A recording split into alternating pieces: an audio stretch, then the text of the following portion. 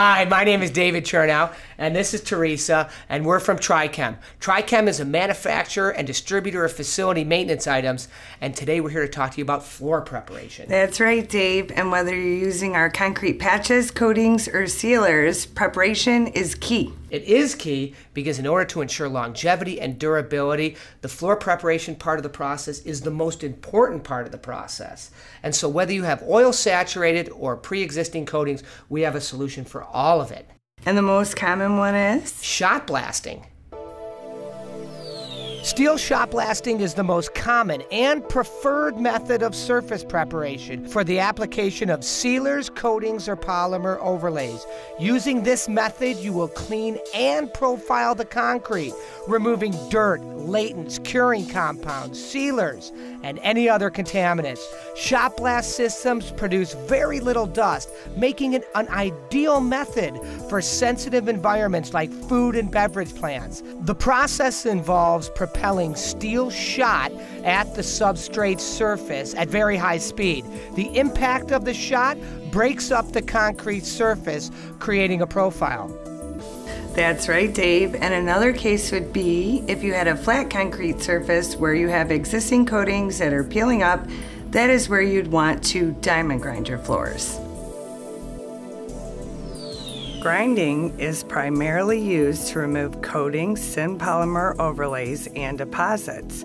In grinding, rotating abrasive stones or discs impact the surface at a high rate of speed.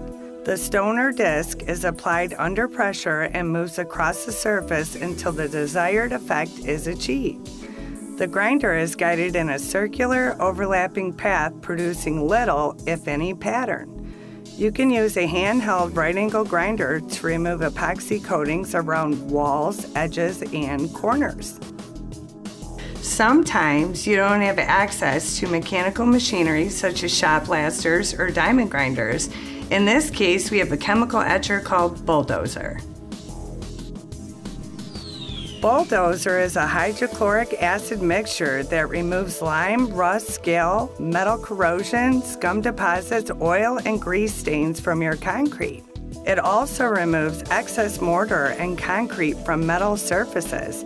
It etches the concrete to provide a suitable surface for maximum adhesion of floor patching or sealing products.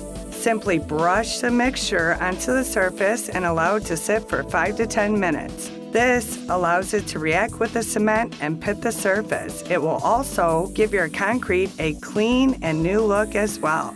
Bull Dozer can then be rinsed or spray washed away with water. If you are in a plant that cannot use acids on the floor, our Tri-Prep organic salt etching compound is the perfect solution. And if you have heavy grease or oil saturated concrete floors, our Tri-Oil Stop Primer is the perfect solution.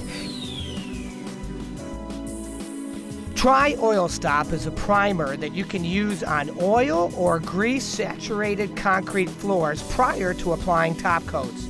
It penetrates deeply to tie up and lock in contamination, leaving a clean surface for patching or sealing. Using Tri-Oil Stop will prevent de-lamination of epoxy coatings, sealers, or patching material due to oil or grease saturation.